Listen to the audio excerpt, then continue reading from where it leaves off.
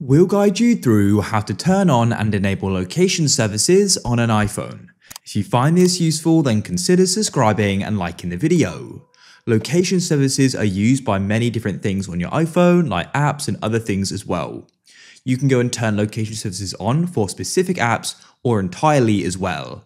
I'll be covering it in this video. So what you need to do is go and open up the settings app on your iPhone like so.